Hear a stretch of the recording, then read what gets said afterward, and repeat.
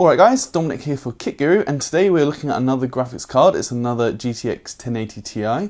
This one's from MSI and it's the Gaming X Trio. First impressions are, it's obviously a massive card. It's a triple fan card, which is unusual for their Gaming X line. It's actually the first triple fan cooling solution on any gaming card, but it's a tier below the Lightning series, which is the flagship.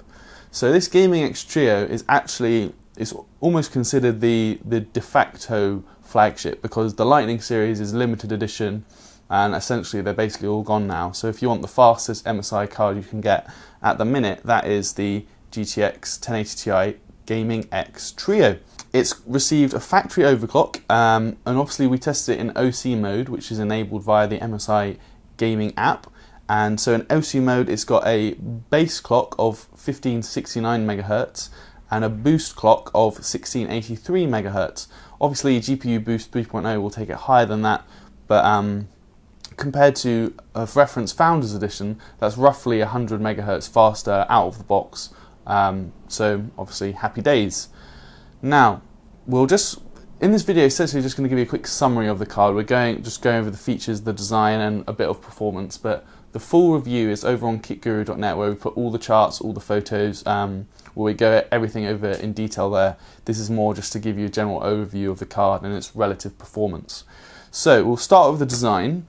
Now, as I mentioned, it's obviously got this triple fan cooler, and crudely speaking, you can think of this card as the MSI 1080 Ti Lightning cooler stuck onto a Gaming X PCB. So you've got triple fans. The two outer fans you can tell are bigger. Those are 100mm. The inner fan is 92mm. Turning it sideways as well, you can see it's quite hefty. It's tall. It's 2.5 slot card, and it's also pretty heavy. It's around 1.4 kilos. There's actually a little bracket included in the box, which is meant to help the dreaded GPU sag, although I didn't actually notice much at all when I plugged it into our test system. So, you know, I guess it does depend on what motherboard you're using, if you've got those steel reinforced PCI slots, that sort of thing. You can also tell it's got more of a colour neutral colour scheme, I guess. It's more colour neutral than the Gaming X 1080 Ti. Traditionally, the gaming series is very black and red, but we're starting to see that slowly phased out. You can see the brushed metal backplate is very nice. It's got this two-tone look and this kind of much more subtle MSI Dragon logo. It's very tasteful in my opinion. There is still a bit of red. I'll show you a bit closer in the B-roll if you can't see it here. But there's still some red LEDs just cut into these sort of wings on the cooler.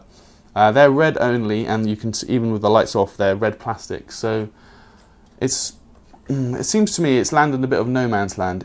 To my mind, you either go one or the other. So they've gone with this colour neutral scheme, but then still put a bit of red on. So it's not really enough if you want it for a black and red build, but at the same time the red accents are probably going to annoy you if you want something properly colour neutral to fit in any colour scheme. It's not the end of the world really. Once you've got it installed in your motherboard like that, or facing you like that, you're obviously not going to be able to see it because you can turn the LEDs off. So it's really not the end of the world. Wow. Leading on to the RGB lighting, you can actually see here there is this kind of small LED strip just on the edge of the card, which is actually on the backplate. Yeah, it's attached to the backplate, and that is obviously controllable in MSI Mystic Light.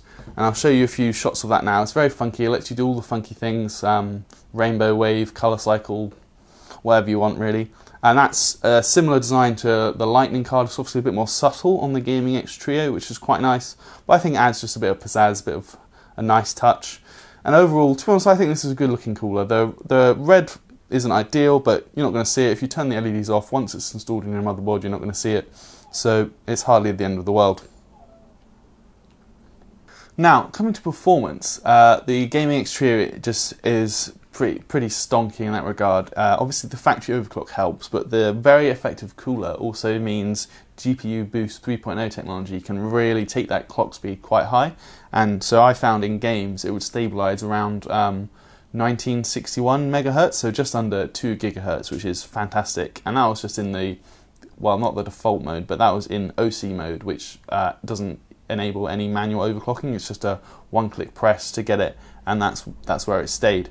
So obviously full performance figures over on kitguru.net, but just to give you a couple, Firestrike 3D Mark Firestrike, it scored just under 30,000, which is about 1,000 higher than NVIDIA's Founders Edition 1080 Ti. And then for Firestrike Ultra, we got just over 7,000, so about 7,100, which is again a fair few hundred points faster than NVIDIA's Founders Edition. It's also a cool and quiet card. The core temperature peaked at 71 degrees, and that was just in games with the stock fan curve. I didn't touch the fans for that temperature reading. And it's also about 4 to 5 decibels quieter than NVIDIA's Founders Edition, which is similarly impressive. So if you want something that's got the power but not necessarily the same noise levels, then the Gaming X Trio is probably something well worth considering. So that's pretty much it for this summary video. Overall, it's actually a very good card, very happy with it. The only minor issue is perhaps the red accents, but whether or not that bothers you is probably going to be a personal thing. To me, I don't really mind. Once you stick it in your system anyway, turn off the red LEDs, you're not going to be able to tell. You've got the lovely little RGB strip there anyway, so that lets you customize the color. But it's very fast, very cool, and very quiet. So overall, it's a very good card from MSI. It's the GTX 1080 Ti Gaming X Trio. It costs £769 here in the UK, which is roughly in line with all the other flagships from the likes of Asus, Aorus, EVGA. They all have cards, high-end cards priced similarly.